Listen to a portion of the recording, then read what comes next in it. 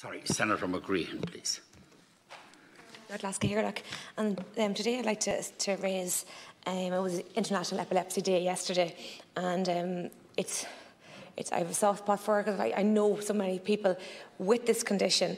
But the Epilepsy Association of Ireland had a really catchy campaign. It was time the seizure, keep them safe and stay with them. So time, safe, stay. And I suppose we're all about to be empowered about how to look after people. If you see someone that is having a seizure, or you know, there's 40,000 people in Ireland that have epilepsy. So that, you know, chances are that we could come across someone going through a seizure.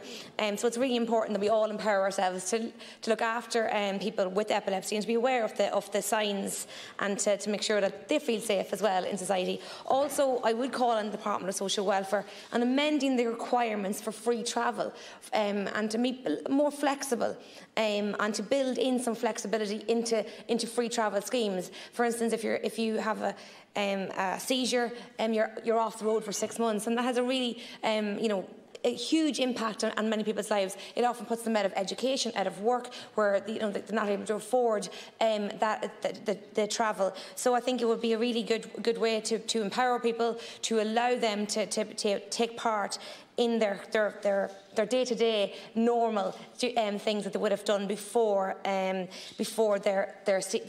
prior to their seizure. So I think for a lot of reasons it would be really beneficial for the Department of Social Welfare to look into flexibility, because as you know, Leader, it is a very rigid scheme, and the built-in flexibility for allowances and to make things reasonable within certain circumstances like epilepsy. Gurmaigat.